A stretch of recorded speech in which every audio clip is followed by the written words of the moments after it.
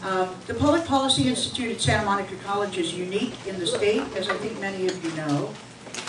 There is no Public Policy Institute at any other community college in the state, and because of the good work of Professor Tavaldrin and others, it is also, and our trustees, of course, it's also the only community college in the state that gives an AA degree in public policy and that awards a certificate in public policy. Now, the reason that this is important, I think, is because, as you know, when students enter a community college, often, if they are at the beginning of not even a career yet, they really don't have a lot of notion about what they're going to do.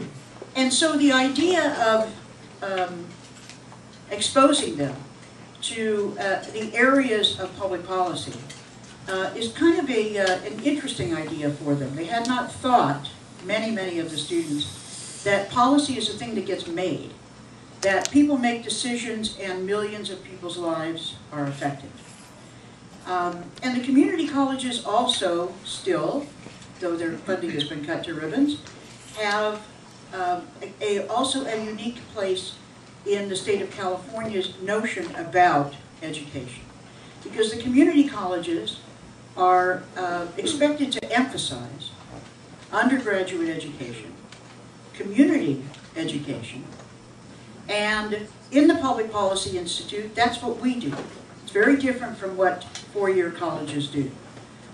There's a lot of emphasis on research, which we of course encourage as well, but we really emphasize our students' ability to understand and participate in public policy. As a matter of fact, in order to get the AA degree, they must spend time in organizations working on public policy in an internship relationship.